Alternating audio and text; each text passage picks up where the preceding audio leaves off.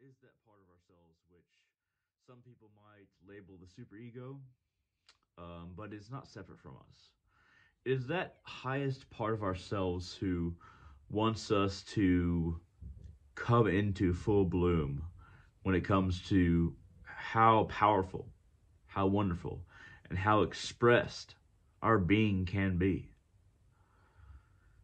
Most of the time, we find ourselves mired down in materialism. We find ourselves more focused on getting what we want right now and not focused on what we want to get in the long term.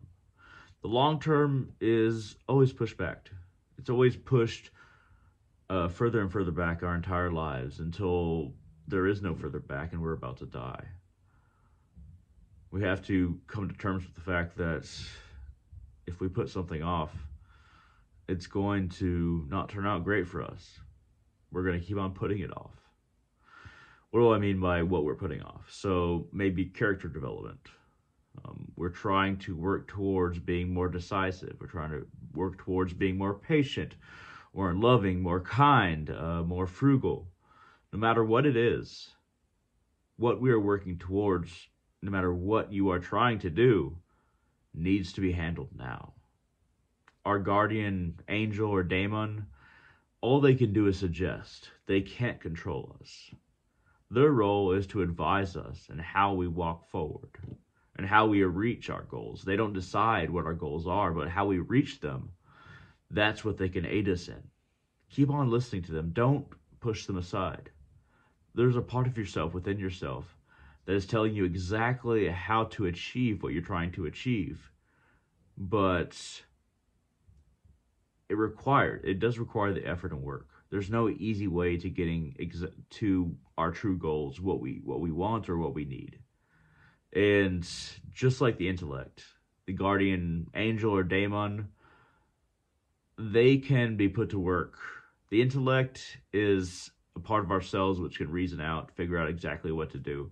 That can be put to work for what you're trying to accomplish. And really, the intellect is usually aligned with our guardian angel or our guardian daemon, something like that. No matter how, what kind of term you have for it, the intellect is a very big part of that being that guides us. It's like, okay, well, you want to do this. This is how you do it. Here's the consequences. Here's what will happen if you don't. Here's what will happen if you do, things like that. And since our guardian angel or daemon is so paired with the intellect, you can kind of think of them as a very massive thing. Like, it's very massive in the sense that it's a very big part of our psyche, but it's also very light at the same time. It doesn't drag us down. The intellect doesn't drag us down in consciousness. It doesn't try to tie us to material or material desire, but it does allow us to try to get or aid us in getting what we truly want, or maybe even what we want. The intellect can be enslaved by the ego if that so happens. But so it is a very big part of our mind, but it is also very light because it doesn't drag us down. That's usually why in Hinduism, Ganesha is usually seen riding a rat, and he's a very big elephant god. He represents wisdom. He also is very tied to the intellect and getting over obstacles. He's very big, but he rides a rat. That's how light he is, and that's what the intellect is. And that's kind of what the guardian angel or daemon is, depending on how you want to understand this being that I'm talking about. We all have different names for various things. But your guardian angel or your guardian daemon, this is a part of yourself that you cannot separate.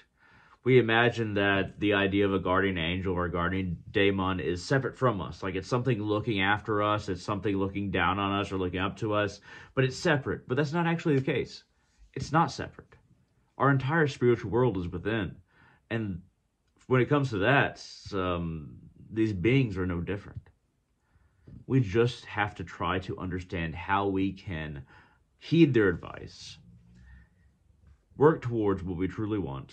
We'll decide what we truly want, then work towards it.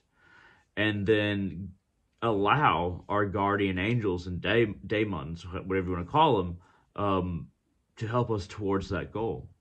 Because the goal is not decided for you. It's something that you have to decide for yourself. But there's a lot of parts of us who are willing to help us if we just decide what we truly want, who we are as a person, and where we're going.